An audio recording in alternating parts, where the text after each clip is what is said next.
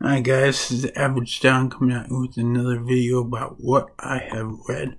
Now, about this, I'm going to be focusing on graphic novels for the next 5 issues, or the next 5 weeks basically.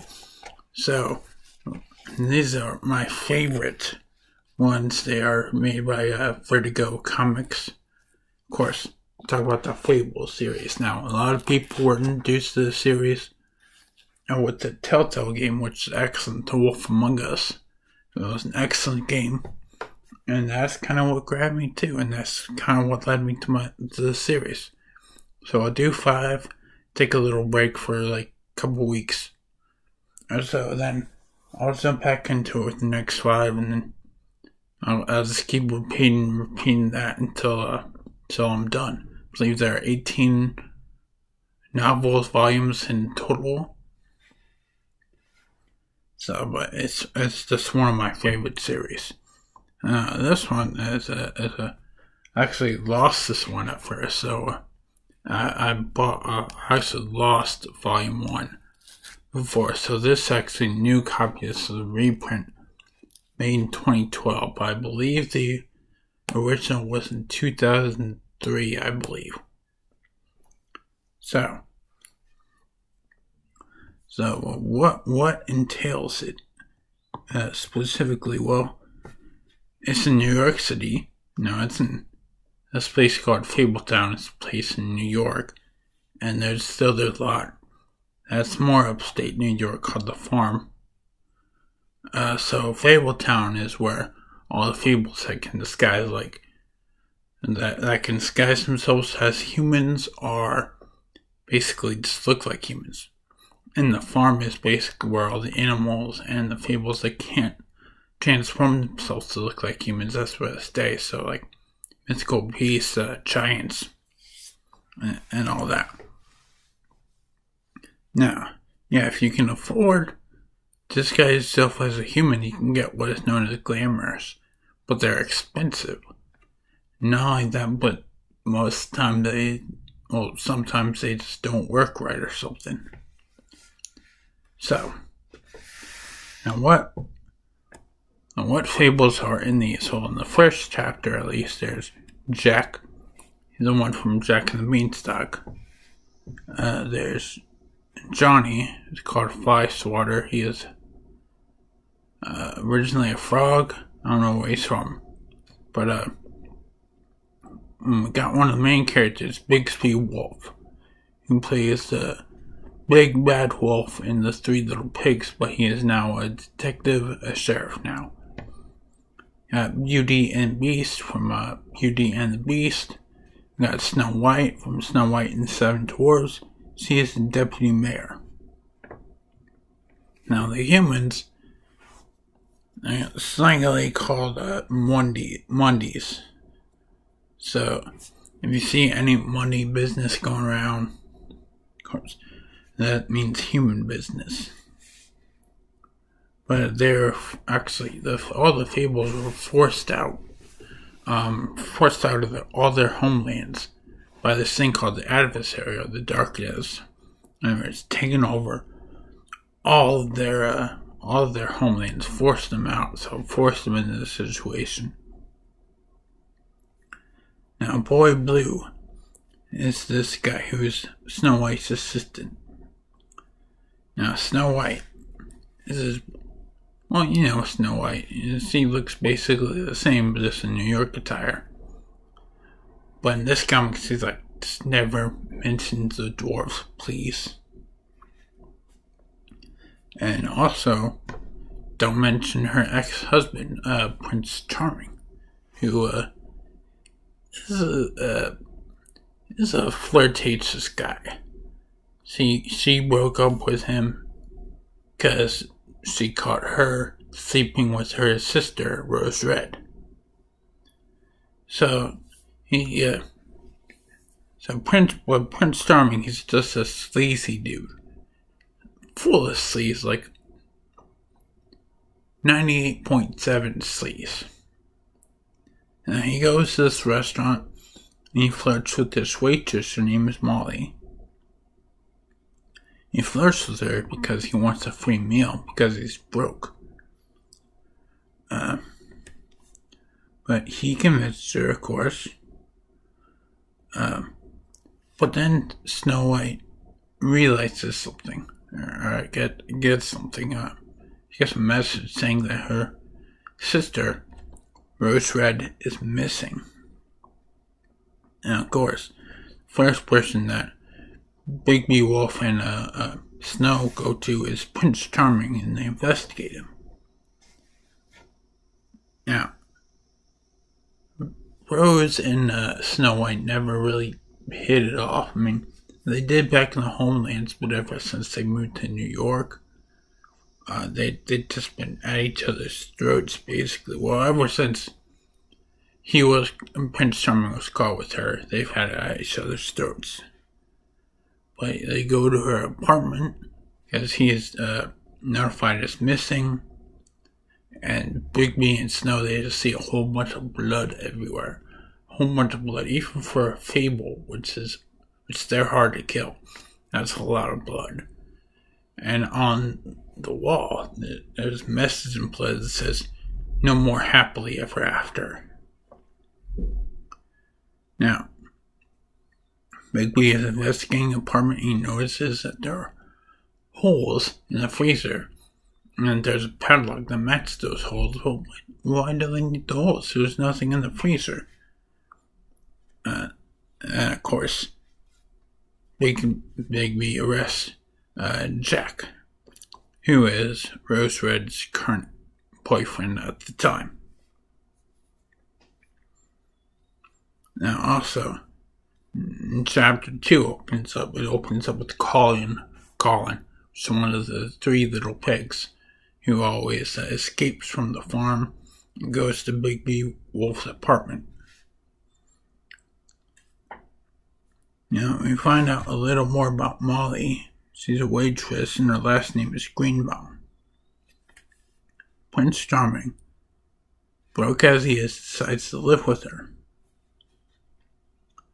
Now, Snow White is questioning if Jack really killed Rose Red. But, he didn't. Bigby, of course, starts hulking out, basically, or turning into big bad wolf self. But, he got to calm down, and he discusses with Snow White. Now, Rose Red is his sister. Everyone's a suspect, including you. Well, Snow White lives on, and she actually meets Prince Charming for breakfast. On which they do that, Prince Charming actually has a scam planned for the Remembrance Day celebration, which is celebration of the day that they left the homelands. But yeah, Prince Charming is just like, hey, I want to make some money. I can sell my royal title and my royal deed to all the lands in the homelands for like $300 or for like $1 million. Pretty much. Yeah. And there's this guy. There's this rich guy called Bluebeard that she's actually secretly engaged with him while she's dating Jack. Now, of course, that makes Bluebeard a suspect. So, Snow White and Bigby, they go to Bluebeard. And Bluebeard is on the 4th floor of apartments because he used a spell to actually expand the size of his apartment. So, but Bluebeard puts $1 million bounty on the person who made Rose Red disappear.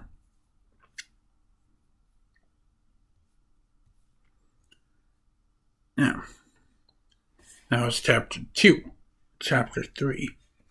Bigby recreates the crime scene with all the blood and everything, apartment just down below hers. Snow White meets with the mayor of Fabletown, who is King Cole. And Snow White is questioning if Bigby really is a good detective. Just kind of throw stuff at the wall and see what sticks. And everyone's a suspect until they're not. No. It wasn't Jack who made Rose Red disappear. It wasn't Bluebeard who made Rose Red disappear. It wasn't some random Black Forest witch who made Rose Red disappear. It wasn't Prince Charming who made Rose Red disappear. It wasn't Snow White who made Rose Red disappear. That's 5 people who didn't do it that were suspected. But, maybe it was the adversary. Go for 6. But yeah, the mayor, he wants us all cleaned up by Remembrance Day, so everyone can focus on the party, which brings in big money for Fabletown. So, but Bigby Wolf, he steals one of Jack's computers, and he wants Snow White to help Prince Charming sell his title and his land, because he believes that selling his title and his land will drag out the real perpetrator.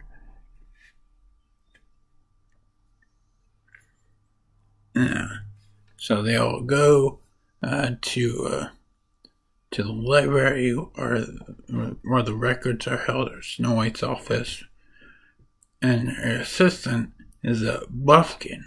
He is actually one of the flying monkeys from the Wizard of Oz. Now, and also Bluebeard is in a meeting, and Jack is in the meeting. Because Bluebeard suspects Jack, he starts attacking.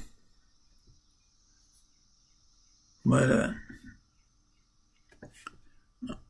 well, they're on a jail setting. I'm sorry. But Bixby is visiting the jail cell that holds Bluebeard and Jack. Because Bluebeard suspects Jack, he starts attacking.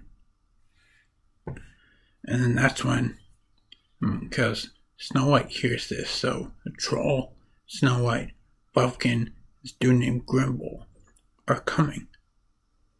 And now Bigby is just like, ha ha ha, and all in control, and Snow White's like, yeah, I'm on this horrible blade, which is from the Jaggerwocky. But Bigby just kind of laughs off. He's like, there's no need for that. We go to the Remembrance Day and dance with me.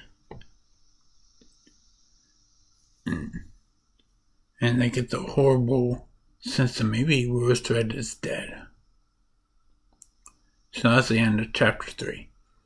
Chapter 4. And of course, Remembrance Day. Beauty and the Beast are first to arrive. Prince Charming is selling his title and his land.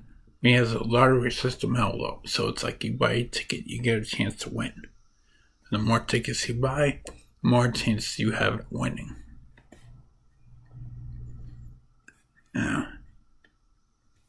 Fable.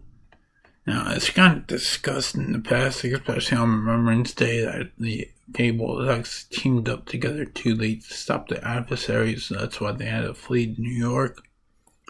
You see a glimpse of Pinocchio. And he's like mad, he's telling the Blue Fairy, he wanted to be a real boy, he wanted to be a real boy, but he wanted to age like a real boy. And he's been a boy for like 70 years or centuries or whatever. But now the Remembrance Day Gala goes on. That's the dance.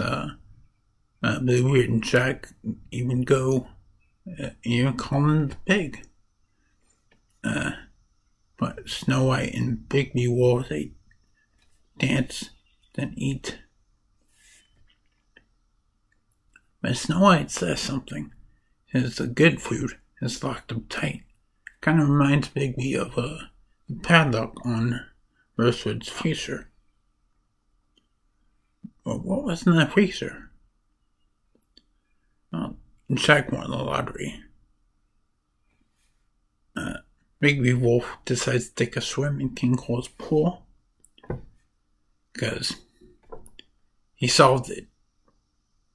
And Rose Red is not dead. Not dead at all. In fact, she's there at the party. Now, how does the Big B solve this? Well, he gets his famous parlor room scene where Big B reveals how he solved the case.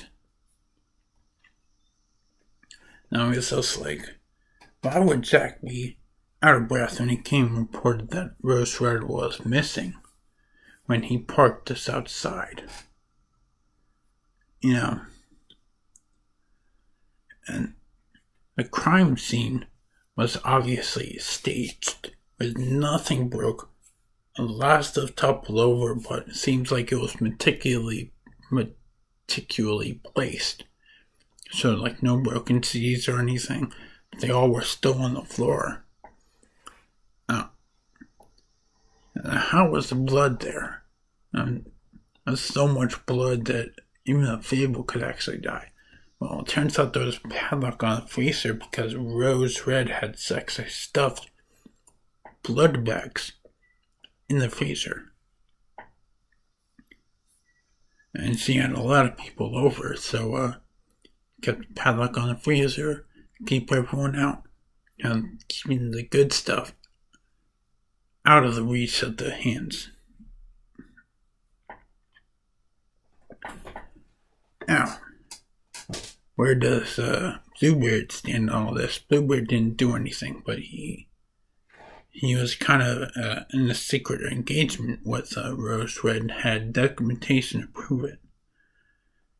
So, but Rose Red faked her death to get out of the secret engagement with Bluebeard. Whew. But she hoped to still get some money out of Bluebeard for paying for, like, I don't know, funeral stuff. I have no idea. So he did lose out on a lot of money, which Prince Charming paid for, because he got the $1 million from his estates and stuff. But he had to pay $100,000 to Bluebeard, so he only has $200,000. And now it's just like, well, now what's he gonna do? He's gonna try to buy his title back from Jack. Well, Bluebeard still, after all this, wants to marry Rose Red, but he can't because he technically broke his contract, told his secret engagement to Snow White and Bigby Wolf. I guess that's a technicality. She just didn't want to marry him. So that's how she got out of that. And then, of course, Bigby reveals to Snow White that he took her to the dance simply because he wanted to. Romantic. Wait. Sorry, that's my trash can. So, but that was, again, Fables, Legends in Exile. This was Volume 1. It's really good. I love it. I love the whole series, so if you have read it, if you've heard of it, even if you have played the game, tell me how you thought it was. I thought the game was great. Yeah, tell me how you thought it was. All my stuff's in the description below. So like on my Instagrams. My Instagram is TRIPL3XXXMayhem. My Twitter is realofficial. No, it's not. My Twitter is Real Average John. My Facebook is Official Average John. I try to combine Twitter and Facebook, like Twitbook or whatever. Maybe someone should invent that. I don't know. But yeah, tell me what you guys thought if you have read Fables Volume 1, Legends in Exile, or if you have played the game The Wolf Among Us. Comment down below. I'll be checking the comments and all that stuff. But besides that, I will see you all next Wednesday, where I hope to do a review on MODOK. Video on MODOK. It's pretty cool. By the way, it's good. Go watch MODOK on Hulu.